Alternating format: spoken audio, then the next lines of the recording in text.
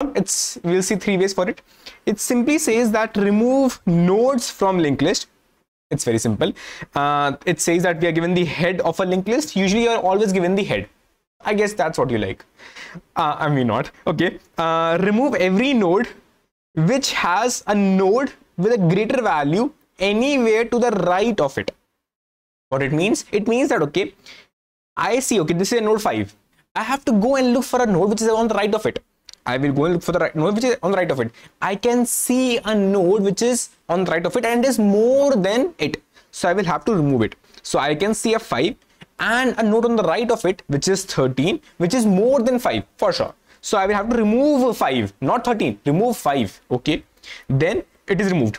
Go on next node 2. I can see on the right of it I have a higher value node which is 13. Okay, remove this also. 13. I cannot see anyone on the right of it which is higher than it. Don't remove it. Keep it. Okay. 3. I can see on the right of it which is the higher value than it, which is 8. Remove it. 8. Okay, nothing on right. So keep it. So this is the final answer, which is 13 and 8.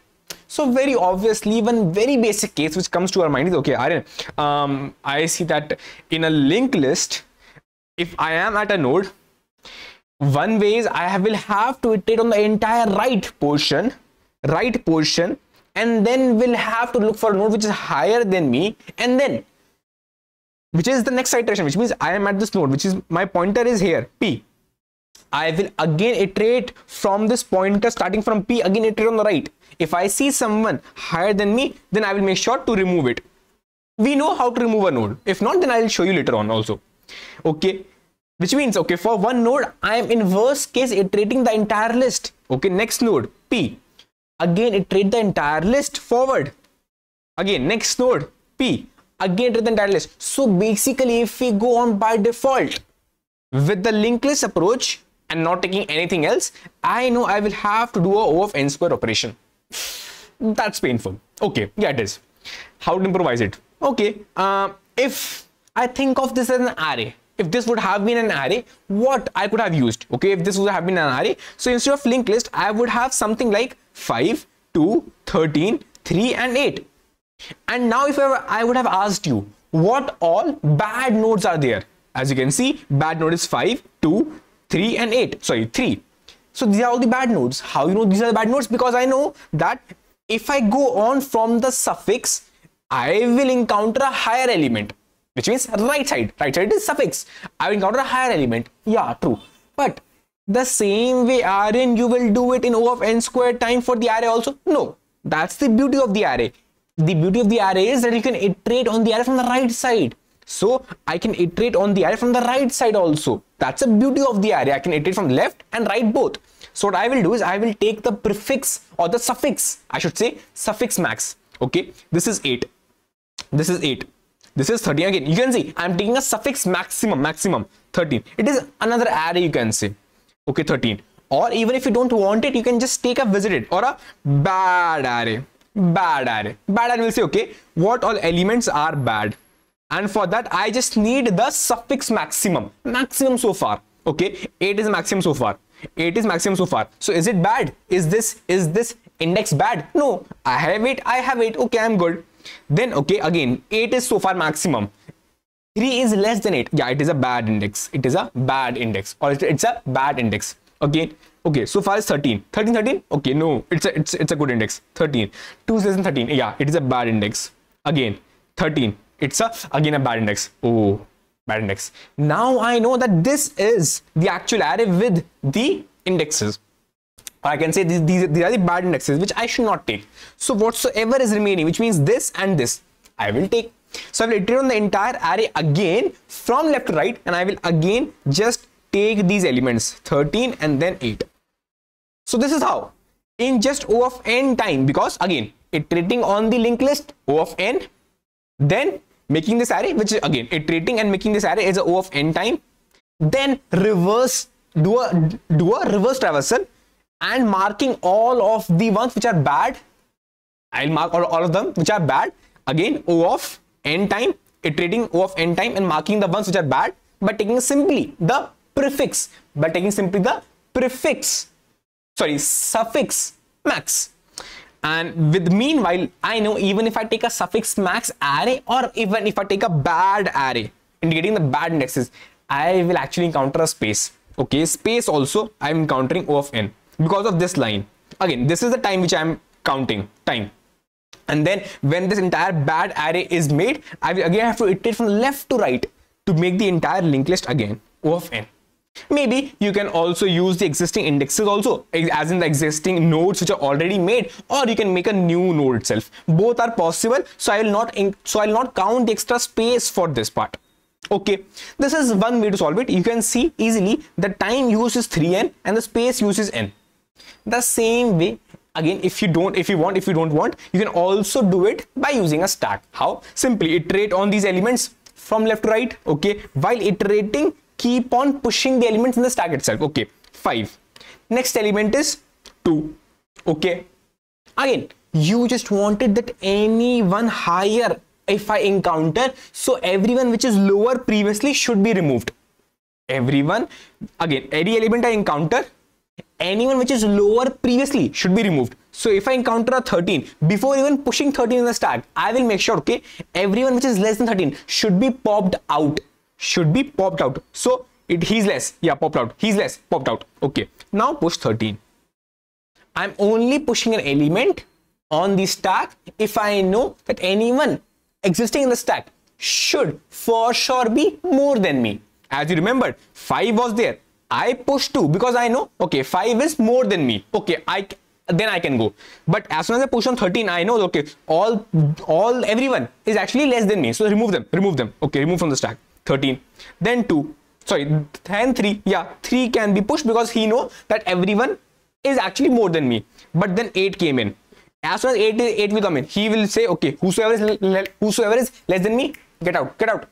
So he will actually remove this. Now 8 will be there. So you know, this is the final state of the stack. Now, either you can just simply reverse the stack, which means take another stack and then just reverse it down and then get these elements out, 13, 8, and build the array again. Or you can easily convert this entire stack into a vector and then use that vector to build your entire linked list.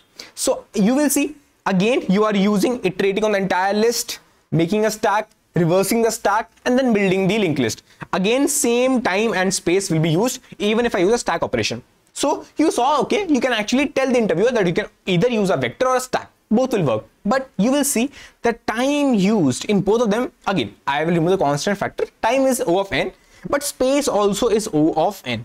Can I remove this extra space? If I am removing the extra space, I will have to remove the operation of stack or a vector I was using. But if I look closely, what this vector was doing, this vector was simply saying iterate on this entire list, as in the linked list, get me the vector, and then iterate from the end of the vector and mark the indexes as the bad indexes, and ultimately in the next step remove those bad indexes.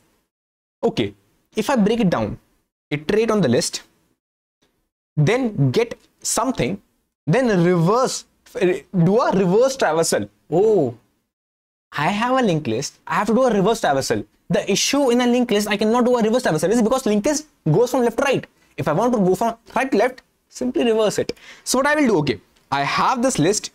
I know I have to do a reverse traversal, which means from suffix, I will simply reverse the list. So I will simply reverse the list. If you don't know how to reverse the list, simply watch this one video. That's it. Now, when the list is reversed, we know one thing for sure, that things are sorted. I can simply now iterate from left to right, and I know that I will maintain the max so far. As I was doing here also, I was maintaining max so far, and whosoever is less than max so far, I will simply remove them. And removing a node in the linked list, we already know. We have already seen in this video also how to remove a node. So this video will for sure cover everything for you. But still, I will tell you how to remove a node, not reverse a linked list. So let's say you have reversed the linked list. Now you know that you have to iterate on the list. You have to maintain something called as max so far. And you know that in the very beginning, your max so far is the head value, which is 8. So in the beginning, max so far is 8. Now iterate on the list, and whosoever is less than max so far, remove it. So for that, you know, if I want to remove, if I have 3 nodes, I want to remove this node. I know that I need to have a previous pointer, which is P. I need to have a next pointer, which is R. And if I want to remove this node Q, I will mark my P's next to R. This is how I actually remove a node Q, right? So I know I need to have 3 pointers, P, Q, and R. I will take these 3 pointers and I will say, okay, now this is the Q which I'm going to compare. Again, if you take these 3 pointers, make sure P is new head, Q is new heads next. Don't put R as Q's next, because in the very beginning, you never know. What if new head is the only node and new heads next is null?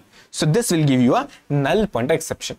So make sure that this R assigning, you should not do in the very beginning. Assign it later on.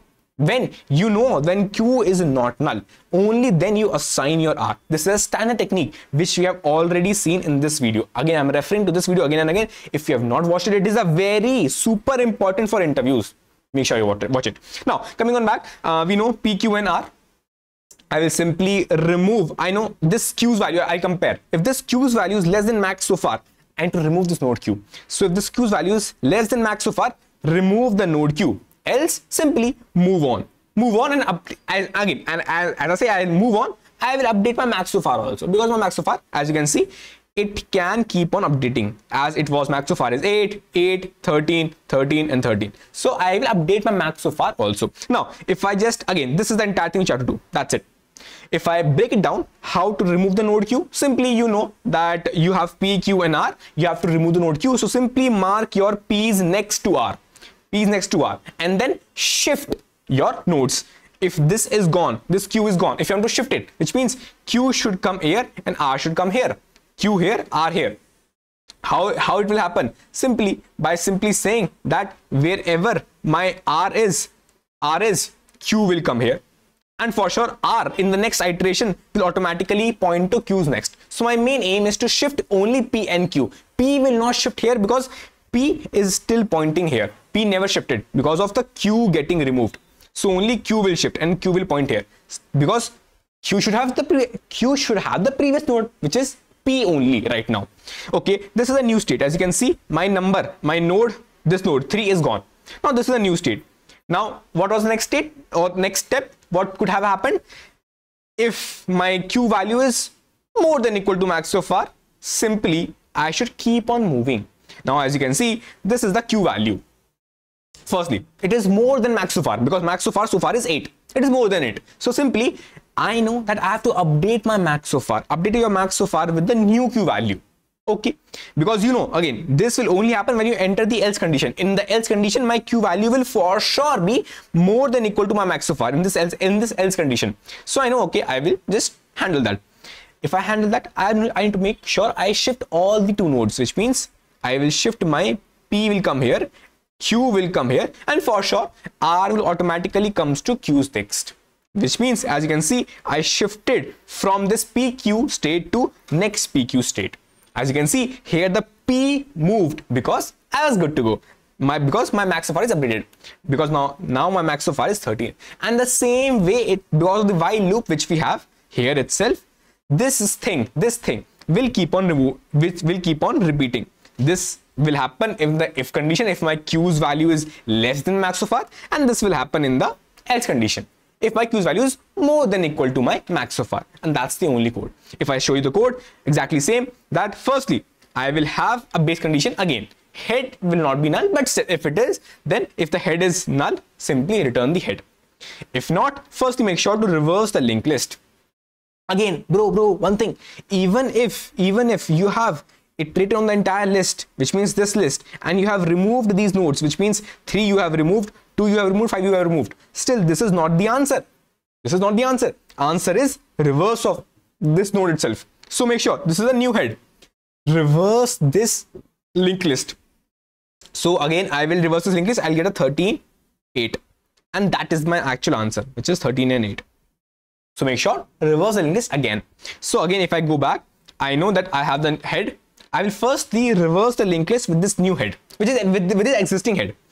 I'll get the new head, which is the reverse linked list head. Again, the reverse linked list code is exactly same as what we have been seeing. It is the iterative version.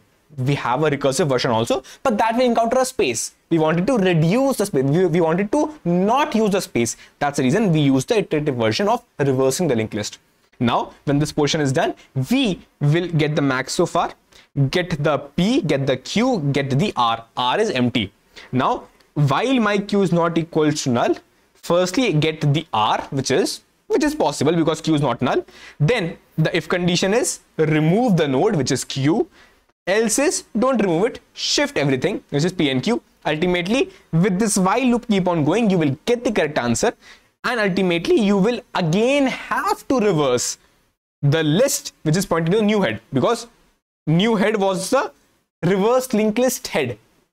Again reverse it and assign to maybe head also, whatsoever you want, assign to head, assign to new head, anything, that's up to you. And then ultimately return this reversed linked list head, and that's your answer. With this, although O of n time here, O of n time here, O of n time here, it is again O of 3n time, but the space is now reduced to O of 1, and that's your most optimal answer. Cool. Bye bye, take care. Again, if you like it, please smash the like button. That's the only thing how you can help me, by subscribing it. Again, I know many people don't subscribe. Okay, it's totally up to you, but please like it and please share with your friends. That's going to be very helpful, very, very helpful. It motivates, it legit motivates, because after doing all the works, I'm already F up, so it needs some motivation, and that's gonna be because of you guys. Bye bye, take care. And again, fourth question gonna be again around in 3 hours, because firstly I have to make the notes and stuff, and then I'll make the video. Notes taking will take around 2 hours, and video making will take 1 hour. Bye bye, take care.